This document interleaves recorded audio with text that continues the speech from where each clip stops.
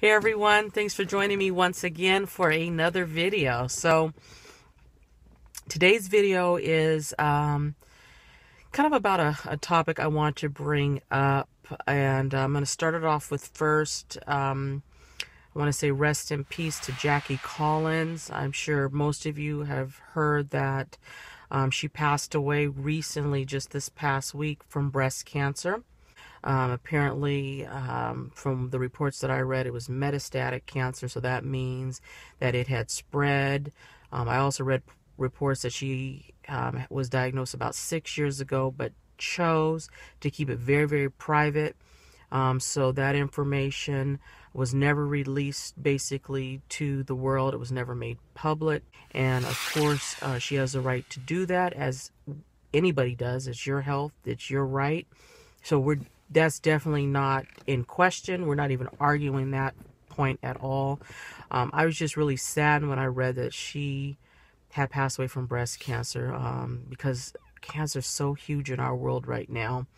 And what a magnificent voice she could have lent to others in the struggle, maybe on a research basis or anything. But clearly that's not what she wanted to do. We all have our brand. We put out to the world what we want others to see and know about us, and that's perfectly fine. I have a brand, you have a brand, and so that's fine. There's nothing wrong with that. And so she chose not to expose, release, publicize her personal story and medical history. Now, the reason why I bring that up is because there are plenty of people out here that are also going through something real major, real heavy, real heavy in their life, whether it's medically related or whatever it's related to.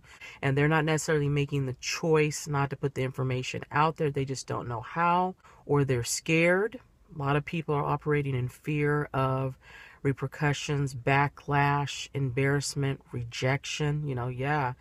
You put something out there about yourself, let's say an illness, and you could be rejected by people. And so, one of the reasons why I started YouTube, the real reason I started YouTube, is because I felt after I got diagnosed the second time, something led me to start this channel, because I felt somebody needs to hear my voice. There's somebody who, let's say, is diagnosed with cancer and they don't even know where to go to turn. They're in fear, they're scared, they don't even know what questions to ask, and they're not going to put themselves out there.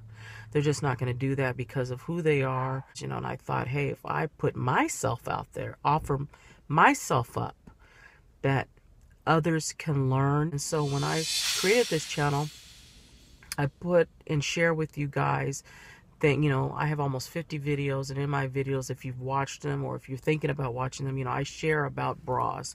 We talk about wigs. I talk about and show what happened to my skin during radiation. I can't hide.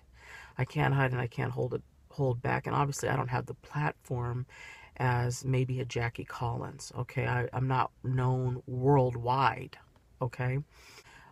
But those of us that are still around in the struggle, if we can share and enlighten people, send out virtual hugs and let people know they're not alone, because we're going through it. Here I'm walking through cancer right now, and there's many people walking with me, and the only way that individuals could walk with me is if they know about it. And so I just want to put that piece out there and kind of give you my thoughts, and let you know you're not alone.